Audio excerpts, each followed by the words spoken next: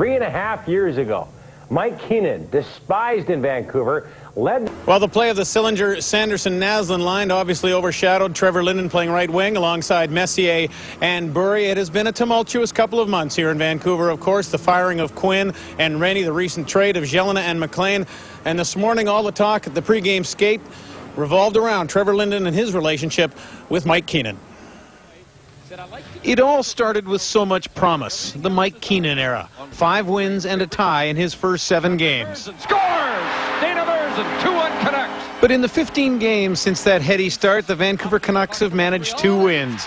And in Saturday's loss to Montreal, Trevor Linden was a spectator, stapled to the bench for nearly the entire third period. Trevor Linden, where has he been tonight? Mike Keenan suggested after the game that Linden was playing at a 50% level. The comments were public, and they weren't warmly received by the longest-serving Canuck. Well, I think that, our team's losing, and obviously he's frustrated. And I think when you get frustrated, you start to point fingers. And,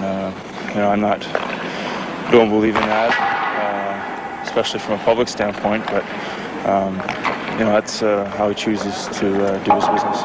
It's not that I haven't had discussions with Trevor in privacy and behind closed doors and so on, and the game unfortunately is public, and there was 18,000 plus fans here last game, and probably millions of people watching the game across Canada, and for that reason sometimes it's difficult for us to hide. I realize that he wants me to be better. He made that clear after the game, and I'm prepared to do that. Linden's production certainly isn't what it once was. Since the start of last season, he has just 16 goals in 81 games.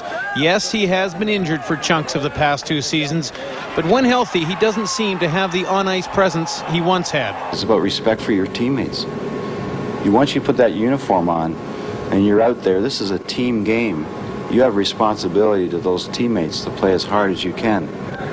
Whether you like the coach or don't like the coach, whether you like the program or don't like the program, and whether it's Keenan, Rennie, Quinn, Lee, Jones, Pat Riley, or Scotty Bowman, it's what you have as responsibility to each other. I never think it's time for me to move on. Obviously, times change and circumstances change, and I've said before, if this team can better itself by moving me, I'm sure they'll do it.